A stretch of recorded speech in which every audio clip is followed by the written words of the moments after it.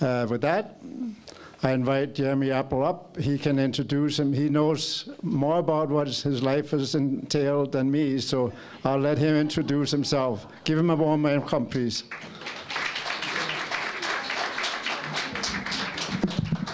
Hi, everyone. It's great to be here with you in sunny southern Alberta.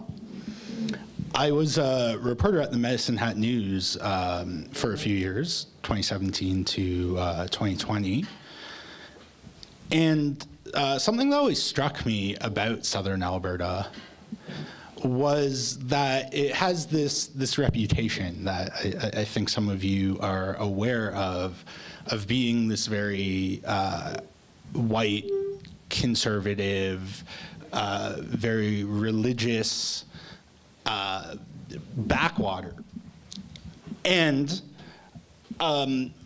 what I learned when I lived in southern Alberta is that while there's some truth to that, there's a lot more than meets the eye. It's a lot more diverse,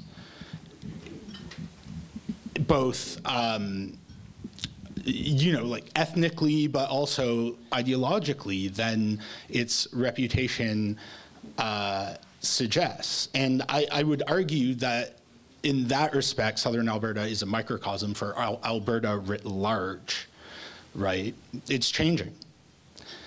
And I'm here today to talk to you about someone who I think tried to put the brakes on those changes. Jason Kenney, who I hope you've all heard of. Maybe if there's anyone who's new to town. He was the premier for a few years. And I think I'm gonna start. I've written a book on Jason Kenney, Kenneyism, Jason Kenney's pursuit of power. And I think I wanted to frame the conversation we're having today around what's probably one of the more provocative observations I make in the book. And that's, I don't think Jason Kenney's a hypocrite. This, I see Shannon shaking her head. That's, oh, you agree with me? Okay, cool, we agree on something. That doesn't always happen these days, but I think that will come as a surprise to a lot of people, this idea that Jason Kenney isn't a hypocrite. But I think there's a consistent ideological through line running throughout his career that makes many of his decisions and rhetoric, which appear inconsistent or hypocritical, to be anything but that. That's not to say that he hasn't engaged in hypocritical conduct throughout the course of his career. I mean, everyone's engaged in something hypocritical at some point. And this is especially evident early on in his career when I think he's less polished. Like when he was the head of the Canadian Taxpayers Federation. He invited himself to a budget hearing in Ottawa to encourage the federal Liberals to cut spending, cut taxes, and fundamentally alter the role of government in the public sphere in the mid-90s. And he lambasted the government for wasteful spending and needless perks for politicians, right? Like, what do these politicians need? These gold-plated pensions, he called them, right? And his agitation was actually the reason politicians in Alberta don't have pensions anymore. Ralph Klein took them away after shouting at Jason Kenney in the cafeteria of the legislature. But the thing with this is, Kenney then asked for the government to pay for the cost of his flight from Edmonton to speak at this committee. that he had invited himself to talk about how the government's spending too much money. And he was like, no, the Reform MP on the committee, Ray Speaker, invited me. You can ask him. And then a reporter from the Canadian Press did. And they said, well, invite is a strong word. Those weren't their exact words, but he's like, well, he asked me if he could come, and I said yes. And so that's an example of hypocrisy, right? Here you have an idea, right? A sort of stated principle, and a clear violation of that from the person stating it, right? Now that's hypocrisy. But I think there was a certain consistency in the decisions he made once he became an elected official, which were driven in almost equal parts by ideological inclination and electoral pragmatic consideration. I think he was quite masterful in striking a balance between the two. So in order to understand what Kenney fundamentally believes, which is a big part of what I try to do in this book, I think it's important to understand the undergirding philosophy of what's called the new right. And that would be the right of Margaret Thatcher, Ronald Reagan, the George Bushes, and to a lesser extent, Brian Mulroney, right? So when I'm talking about the new right, I'm not talking about the right of Donald Trump and Danielle Smith, although I would argue they're not all that different from the new right I'm talking about. But this is sort of what this sort of, I guess, revolution, if you will, in right-wing thought that occurred in late 70s, 80s, 90s, and to today, which shattered the post-war progressive liberal consensus that favored a welfare state and having the state actually provide for people. And so when we talk about this new right, which I would say Kenney was one of the most effective emissaries of in Canada in my lifetime, there are two contradictory but complementary strains of thought that I think people often conflate confusingly.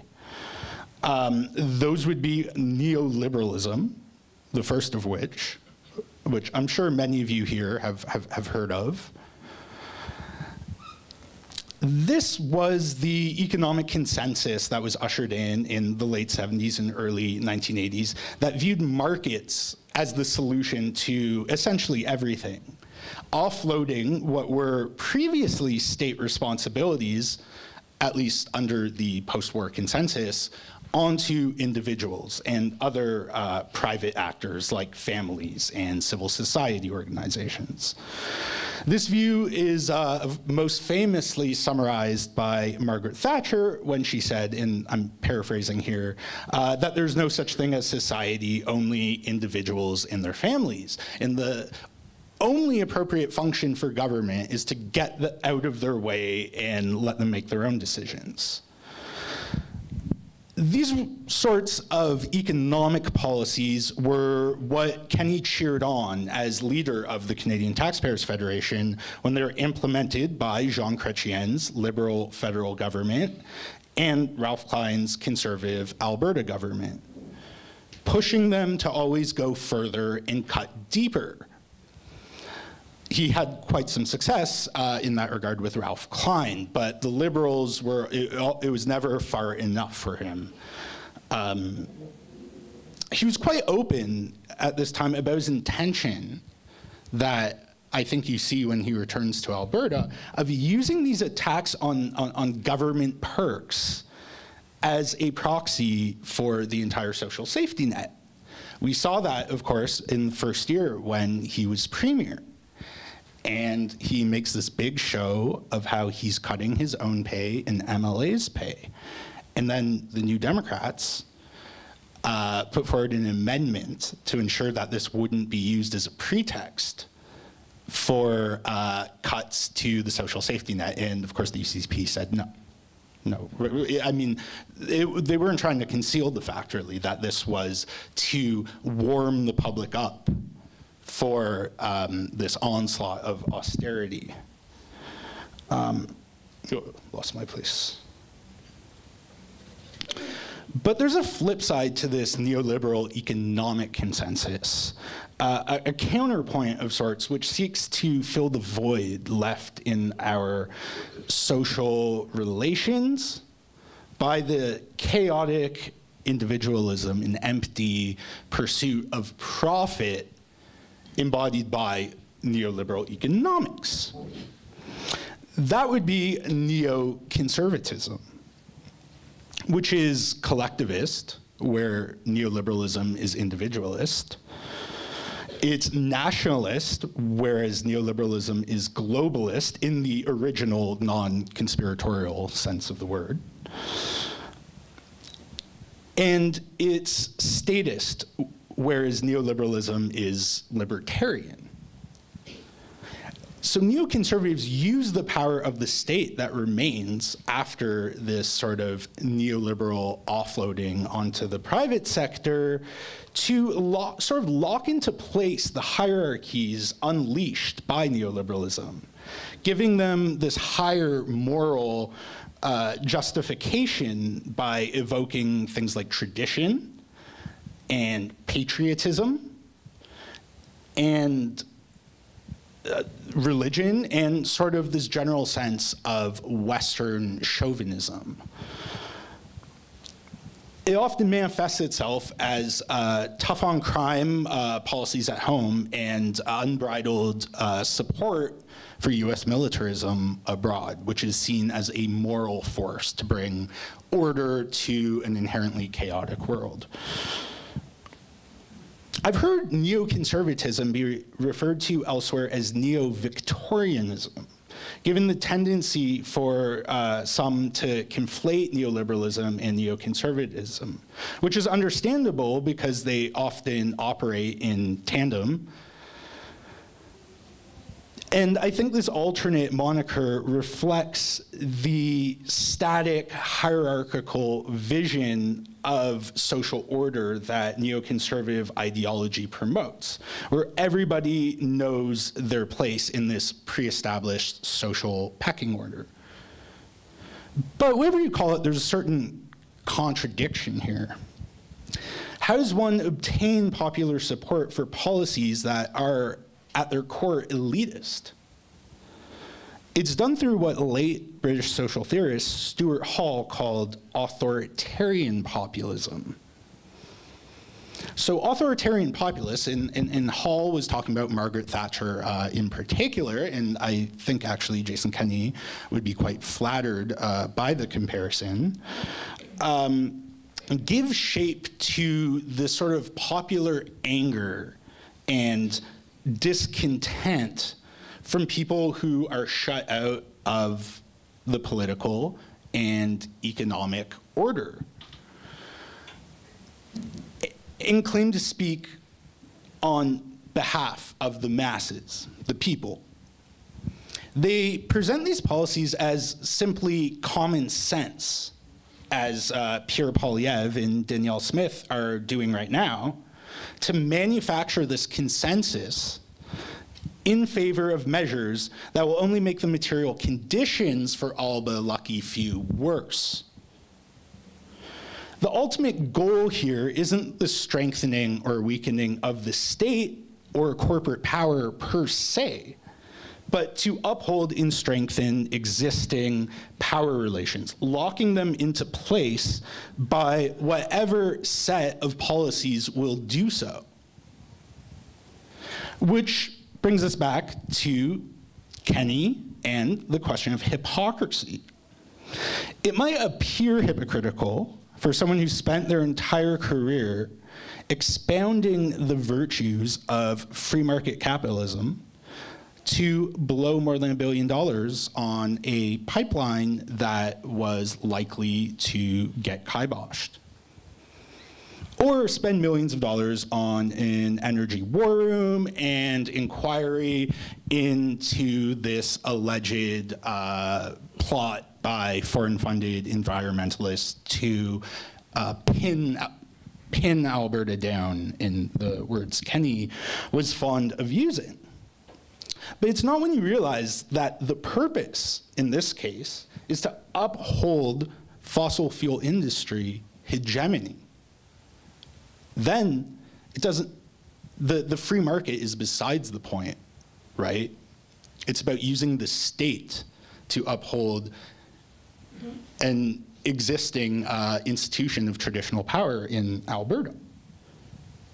And you could say the same about Kenney's tenure as the federal minister of citizenship and immigration between 2008 and 2013. It might appear hypocritical to fast-track permanent resident status for immigrants who work in certain fields and have a certain level of education while vilifying refugee claimants as queue jumpers and bogus refugees. And there's no doubt an irony in calling asylum seekers queue jumpers when you're literally bringing people to the front of the queue based on criteria of employability. But it's not. But once you see Kenneyism as an ideology dedicated to strengthening existing hierarchies and power structures, this disparate treatment of two categories of newcomers is fully consistent. The accepting approach Kenney took towards some classes of newcomers was conditional. Immigrants who can serve the corporate agenda and conform to a neoconservative vision of what it means to be Canadian will be invited into the country and find a warm welcome in the Conservative Party if they choose to be politically engaged. But if you're fleeing persecution and didn't have your papers in order, or a temporary foreign worker who's overstayed their welcome, you're deemed dispensable and dealt with harshly and targeted for swift deportation. In fact, I think one of the most sinister things Kenney did in his entire political career was in Hungary, where Roma people were fleeing persecution by an increasingly emboldened far right. He put up billboards in a village where a lot of Roma people live, telling them that if they want to come to Canada, they better be careful, because if their claim isn't accepted, they will be deported quickly. And again, coming from someone who is a professed fiscal conservative would appear to be contradictory, but not when you realize the actuality, the purpose that the rhetoric of fiscal conservatism serves. Now, in true authoritarian populist form, Kenney presented himself as the authentic voice of law-abiding, hard-working immigrants, which he contrasted with a vilified image of asylum seekers. And Kenney was beloved among right-wing elements in immigrant communities, shuffling from cultural event to cultural event to make his presence known. Some in the Chinese Canadian community referred to him as Smiling Buddha. Yeah. Kenney has always had a good sense of humor about his weight in his defense. Rahim Jaffer, who I interviewed for the book as Coffee Shop in Edmonton on White Avenue, who was a caucus mate of Kenney's for a long time, famously dubbed him the Minister for Curry in a Hurry because of his habit of just hyper-focusing on ethnocultural outreach. He didn't spend a lot of time in Calgary when he was a federal member of parliament, where his riding was. Much of his time was spent in Ottawa and then the suburbs around Toronto and Vancouver, where these swing ridings are with large immigrant communities, which played a major role in giving the Harper government a majority in 2011. But the limits of this conditional acceptance were revealed in the 2015 federal election, when talk of things like barbaric cultural practices, which a phrase Kenney ensured was in Canada's new citizenship guide, right under a photo of a woman in a hijab. His efforts to ban niqabs from citizenship ceremonies, and scapegoating of refugee claimants crashed sharply with the reality of the Syrian refugee crisis of the day, which was immortally symbolized by the body of 3-year-old Alan Kurdi washing up on the shores of Turkey after his family attempted to make their way to Canada. Prime Minister Justin Trudeau was elected, promising a kinder, gentler form of Canadian nationalism. And Trudeau did, to his slight credit, eliminate the worst excesses of Kenney's immigration and refugee policies, but he kept their basic structure intact. And I think this is fully on display when you look at how Canada's treated refugees fleeing Ukraine and Palestinians from Gaza. Canada rightfully opened its doors to an unlimited number of Ukrainian refugees with few, if any, restrictions in their time of most need. But now you see with Palestinians from Gaza who are being criminalized before they even arrive, with paperwork that demands to know every single job they've had since they were 16. I can tell you every single job I've had since I was 16. I'm pretty young. And to explain any injuries they've received before that information is sent to the Israelis, the very people that Palestinians from Gaza are fleeing to get the Israelis' approval for Canada to accept these refugees. It's unsurprising that under this framework, while we've let in thousands of Ukrainians, and justifiably so, not a single Palestinian from Gaza who applied to enter Canada has even had their paperwork processed by Immigration, Refugees, and Citizenship Canada. But you also see this continuity with the continued reliance on temporary foreign workers to fulfill job needs in the Canadian market, and their deportation when they overstay the terms of their employment, which ties them to a single employer. Now, back to Kenney. He could have remained in Ottawa and built up a following while waiting for Trudeau to lose his luster before launching a Conservative leadership bid. If that sounds familiar, that's because it's precisely what Pierre Poilievre did. Instead, Kenney took a gamble on returning to Alberta to unite the PCs in Wildrose, finishing what ironically, finishing what Danielle Smith started in 2014, when she made the grave error of crossing the floor to the PCs en masse as leader of the Wildrose Party. In the long run, Kenney's fateful decision to return to Alberta would be as grave an error. But it was in Alberta that the hollowness of Kenney's populist appeal did him in with the very base he riled up upon his return to Alberta in 2016, when he slapped on a cowboy hat and drove across rural Alberta in his big blue Dodge Ram, promising to take the fight to the very Ottawa elites he so perfectly embodied. Few actually bought this new image that he had cultivated himself, this rebranding. But most among the ranks of his base of supporters were willing to stomach these populist deficiencies as long as he could defeat the NDP, cut taxes, and ruffle some feathers in Ottawa. At first, everything went according to plan.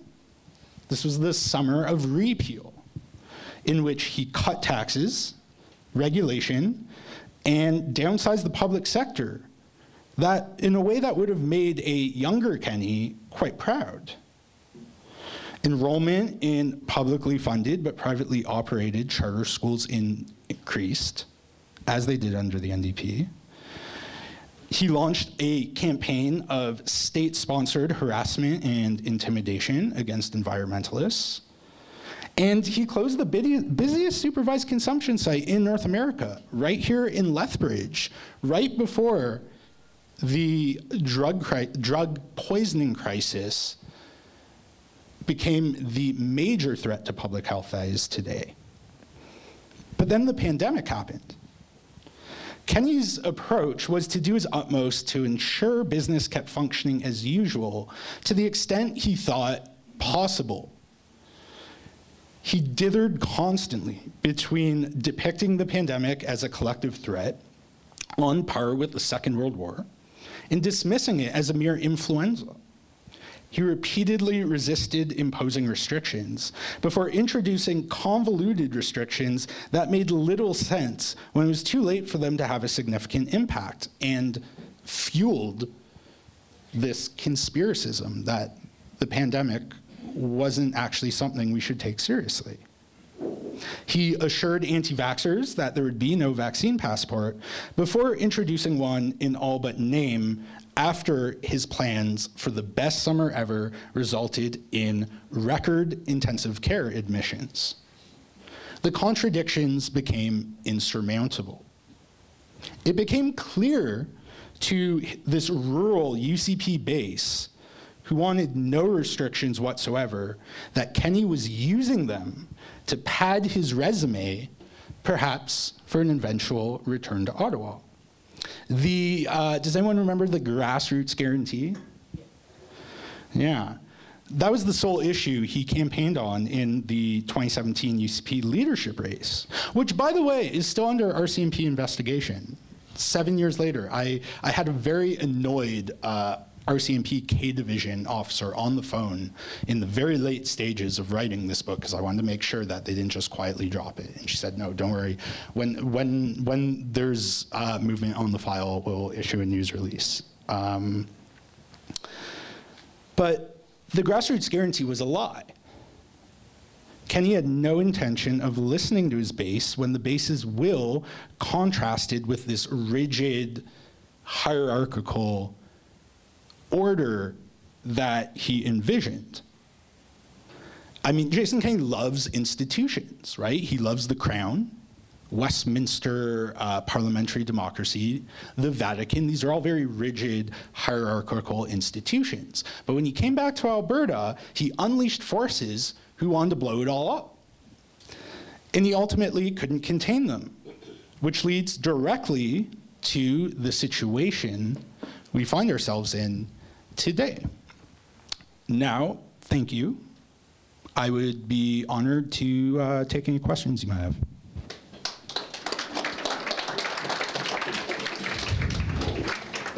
We are very much appreciative of LSCO for providing his venue free of charge. And we very much appreciate you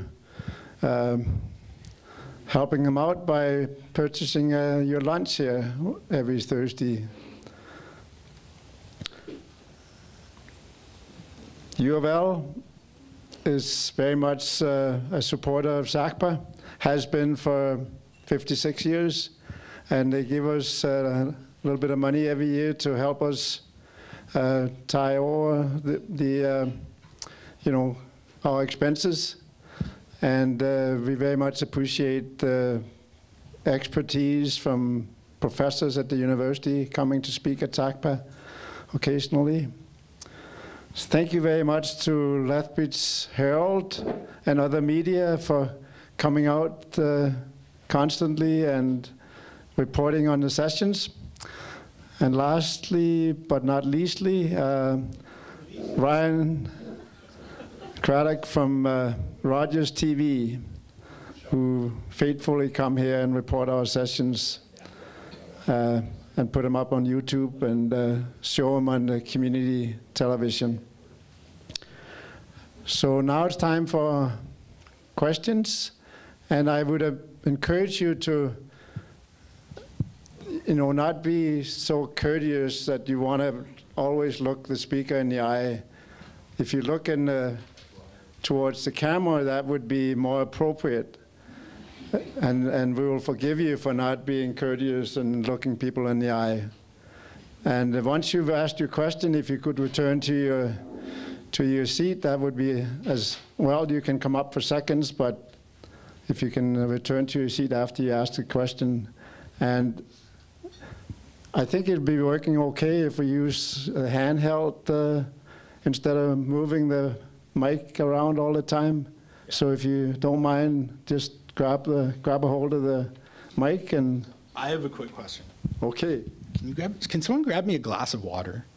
Yes, I will do that right now. Trade mics. Please state your first and last name before asking your question. Yeah. And I always do that. Henning Mundel is my name, and now I'm going to be impolite. Great. But I want to ask you the question, okay, so you've given us quite a lot to think about in relation to Kenney, and those of us who have sort of known a bit about him or more about him from the days before he entered even federal politics and so on and all along. You made a little hint, but I want you to elaborate a bit more. Do you think he is going to try federal politics again?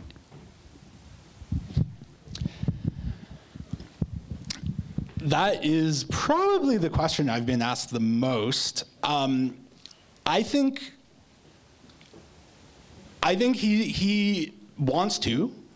If that, you don't think he does, Shannon? You know him better than I do. I do not know him. Well, you've met him more than once. Still around? Yeah, and you're still here, and he's gone. Yeah. Well, yeah, he made some mistakes for sure, but I think he bought his own hype. But anyway, sorry, I will answer your question. I think that he wants to. I think, because I can tell you, I spoke with multiple people for the book who knew him when he was in high school. Both said, he openly said, either I want to be prime minister one day or I'm going to be prime minister one day. They couldn't remember which. But my point is that there is that naked ambition, and that doesn't go away, right? Once you've been defeated. And again, he technically didn't lose. He's technically never lost an election since he ran for a VP position with the Young Liberals in the 1980s. It's the only time he lost an election. Yeah, I think he's biding his time. I know, obviously, he doesn't want to be Boris Johnson, right, and offer himself for a comeback, and everyone tell him to. Can I swear here? All right. Well, you'll have to bleep that if. But yeah, because he doesn't. And everyone I spoke to who actually knows him, not like knows him personally, says that this is a guy who politics is his life, right? And he does, one thing I did learn that I was somewhat surprised to learn through the course of writing this book is he does have friends. He does. He has people who will protect him, who will tell some nosy reporter trying to write a book about him to get lost. But these are all mostly political friends, right? They're friends of his that he's sort of made on his political journey. So I think he wants to come back. Again, he didn't talk to me for the book, so this is pure speculation, but I think it's certainly something that he wants to do if it's feasible, but I don't think he would come back unless he knew he was going to win. And I think, and to Shannon's point, I think he's done in Alberta politics, right? Like the Take Back Alberta crowd and I'm not sympathetic to the Take Back Alberta crowd by any stretch, but they want nothing to do with him. They think he's Satan. So, but I mean, in terms of making a comeback in federal politics, if there's an opening in Calgary, I mean, I could see him a few years down the road making a comeback. But his original plan, actually, he admitted this in an interview he did, October 2022. So Smith is elected UCP leader. He sits down with Sean Speer, this conservative party hack who has an online news site called The Hub.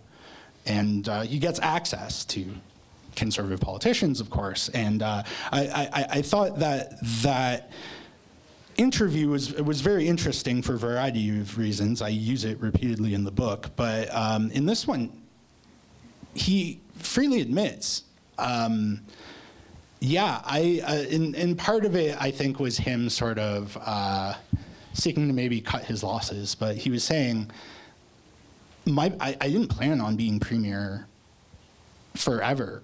He and of course, not, yeah, because mortality kicks in. But also, he didn't plan on being, he said his plan was to get reelected, stick around for a couple years, hand over the reins to someone else, and then leave. And he didn't say what he wanted to do after, but I think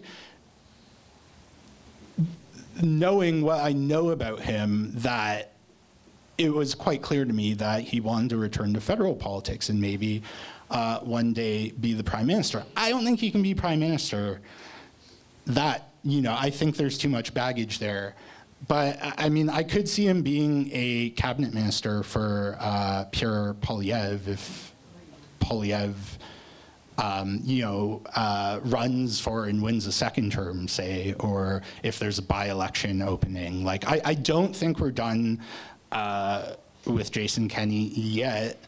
And I kind of hope for the sales of my book that he'll at least try a comeback. I mean, that's the ideal scenario, right? He does the Boris Johnson thing and tries to mount a comeback and is just wildly rejected. That is my ideal scenario. But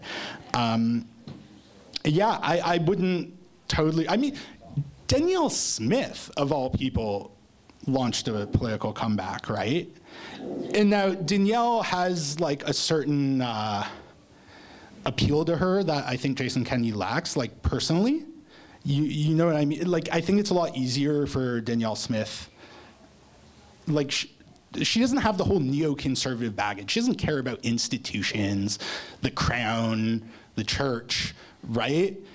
Her approach to politics, and I don't think she's governed that much differently from how Kenney would. But her politics are a lot more free-flowing, right? She's a libertarian, whatever that means. And I think it's easier for her to admit fault, to say, yeah, I was wrong to cross the floor. I should have consulted with the party's grassroots, and I was trying to unite the right, but I failed, right? And so she was able to earn back those very people's good graces. But Kenney can't admit he's wrong, ever. If you listen to the few podcast appearances he's done since he left politics, he was never wrong, right? He never did anything wrong. Nothing is his fault. Everything is a result of circumstances beyond his control. And yeah, now I'm just rambling, so please, I don't want to take up, I don't want to filibuster questions. Thanks very much. My name is George Rigo. Thanks, Jeremy. Your book sounds like a real rollicking foray through the left-wing conspiracy world, but that's just fine. Yeah, okay. I do disagree with one of your points on Kenney being a representative of the Thatcher-Reagan tradition of conservative thought. I would think that he's more of a Chesterton, a social conservative thinker, which neither Thatcher nor Reagan were. But your book sounds like a lot of fun. I can honestly say in 1997, when I worked for a political party, I was one of the guys that said, hey, let's get Jason Kenney and unleash him on the conservative world. So thanks very much, and good luck with your book. Oh, thank you. Yeah, I guess that was more of a comment than a question. But I would say that the sort of conservatism in the mold of G.K. Chesterton is, some foundational to the very doctrines of neoconservative thought, right? In that there is a huge social conservative element because there's a moral element to neoconservatism, right? And so obviously not everyone who's a neoconservative is on the religious right, but the religious right is attracted to neoconservatism for that very reason. It fits with that ideology. But I would just say, there's a great book if you're interested in more, left-wing conspiracy theories. There's a very great book called The Reactionary Mind, Conservatism from Edmund Burke to Donald Trump by Corey Robin. And he talks about how conservatism is, from its inception, has always been a response to sort of what conservatives regard as excessive, disorderly social change, and sort of how, in the main question of conservatism, regardless of what form, and there are lots of nuances and different types of conservatism, of course, like any political ideology, but it's always adapting its strategies in response to the progressive agenda in social change that's happening too quickly, and how to leave the most parts of the sort of old order intact, right? And so it's constantly evolving and taking different forms. And that's why I would say what Danielle Smith's doing isn't very different from what Jason Kenney's doing. Even though she comes from a very different type of conservatism than Jason Kenney. And I would say that even Donald Trump, I don't think is all that different from George W. Bush. I mean, his tone is very different. But in terms of the substance, in terms of the actual policies that he was imposing, yeah, I mean, I don't see a huge difference there. But yeah, I think there's a broader conservative project that if you look in like a historical continuum, it's one of, okay, how do we best keep these traditional structures intact that are under attack by progressives, whether they're socialists or liberals to varying degrees. And that produces all different strands of conservative thought. But I appreciate your thoughtful comment. Hi, Ken Sears. You sort of started to lead into my question a little bit ago about talking about Danielle Smith not being that much different. But what I'm interested in is Jason Kenney came back into this province as a carpetbagger.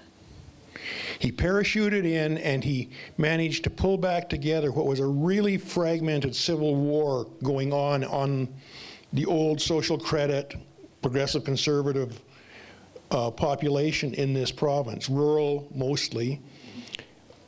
But he managed to pull them back together, and then part of that came back and bit him very badly. Danielle Smith now comes along, pulls, and has an easier job pulling it back, because Kenney had pulled them back to some proximity. But those tensions and those angers and those hatreds are still there. And so I guess I'm asking you to be a little bit of a crystal ball here. Who's going to bite Danielle Smith?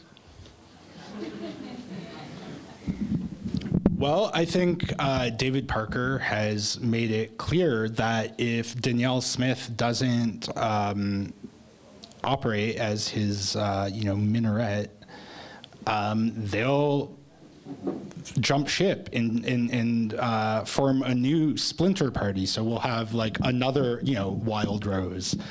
And I mean, I don't think Danielle Smith is very smart, like intellectually, though I do think that she is a very talented broadcaster and communicator, and I think she knows who's putting the bread on her butter, and that's why you see her do all sorts of things that I think are outside of her comfort zone, like this this assault on the very existence of transgender people that she's launched. And other things too. Like, again, I think she's a lot more flexible a politician than Kenney is, because she doesn't have that like these firm convictions about order and established hierarchies and all that. But who do I think would, like, are you asking me to like name someone? Like someone in the UCP caucus? Anywhere.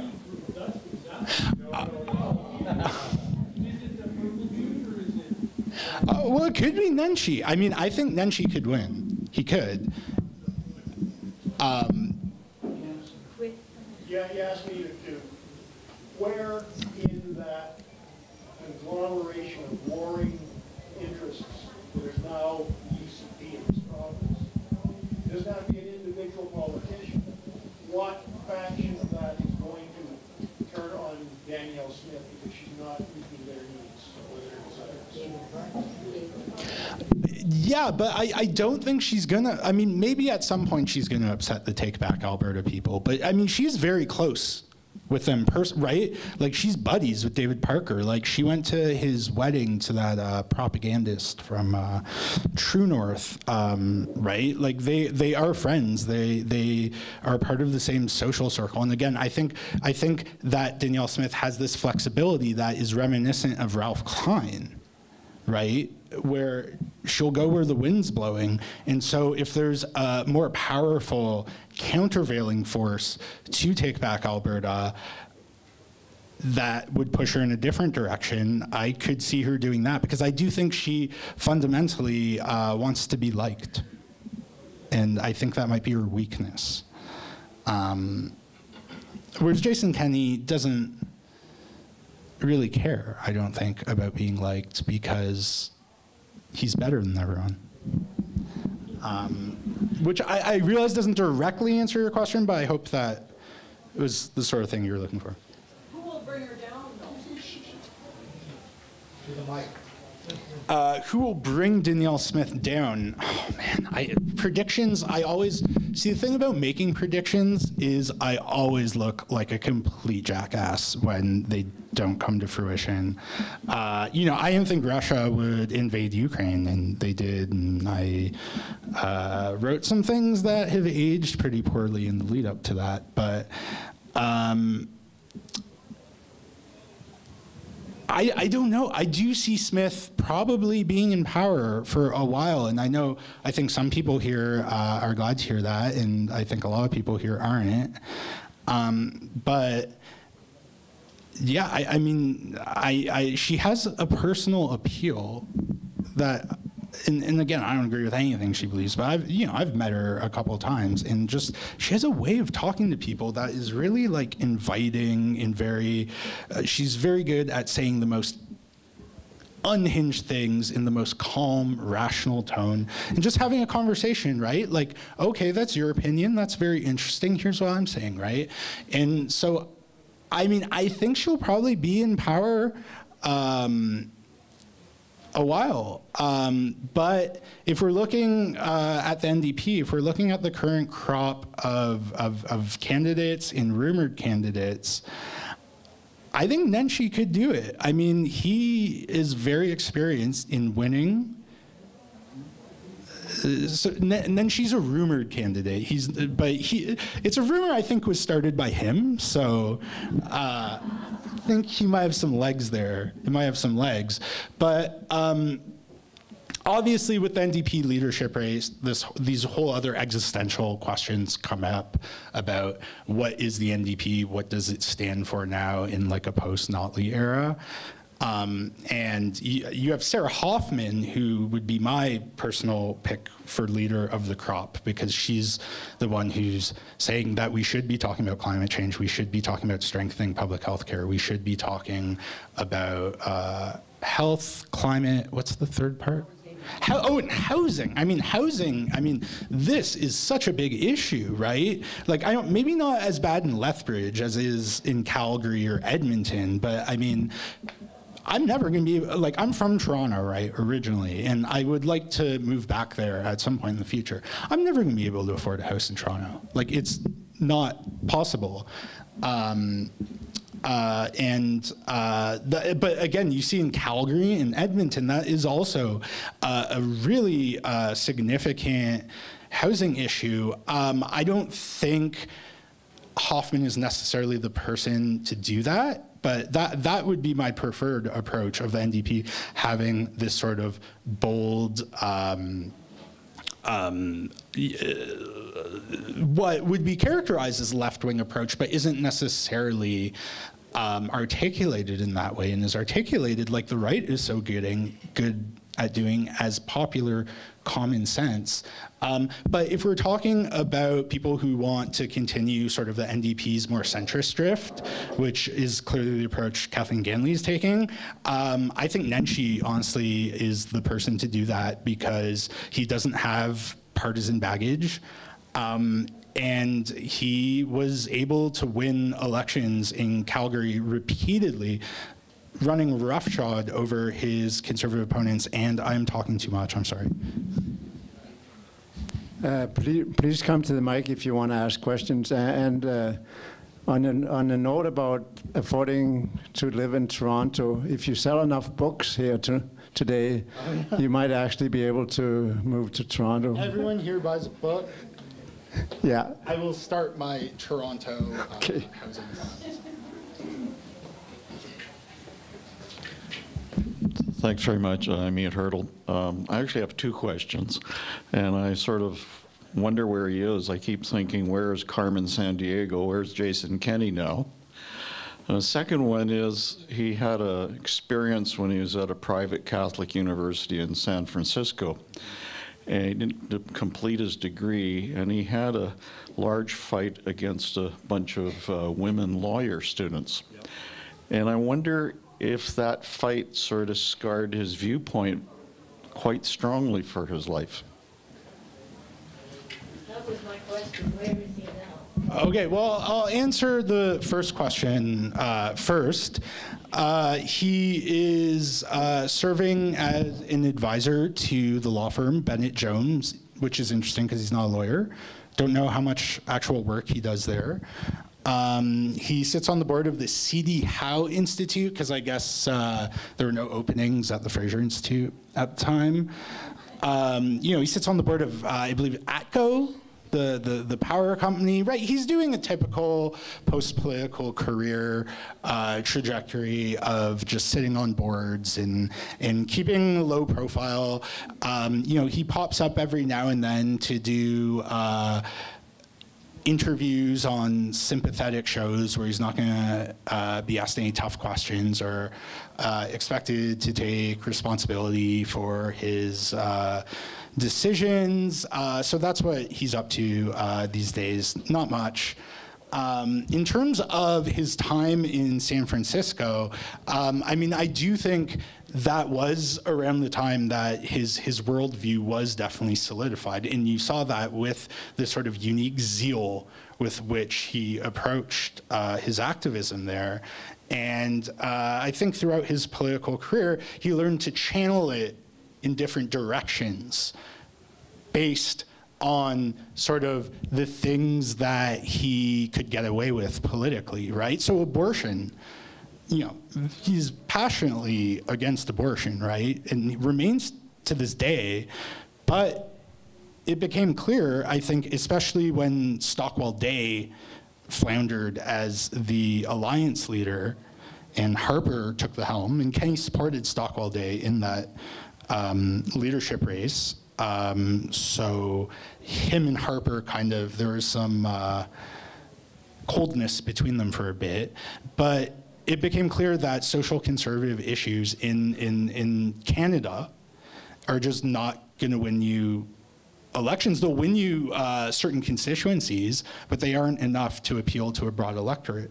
So he put those on the back burner, right, and focused on economic issues, on immigration, on foreign policy that are still part of this, you know, sort of neoconservative worldview. Yeah, he learned to pick his battles over the years. But I think a big thing, because interestingly, he worked for Ralph Goodale in the summer of 1988 when he was home from San Francisco. So he was working through, I think, these sort of political tensions that you really see sort of resolve themselves somewhat when he converts to Catholicism around 1989. And he actually, right, because he was a liberal originally, which I alluded to in my remarks, earlier remarks.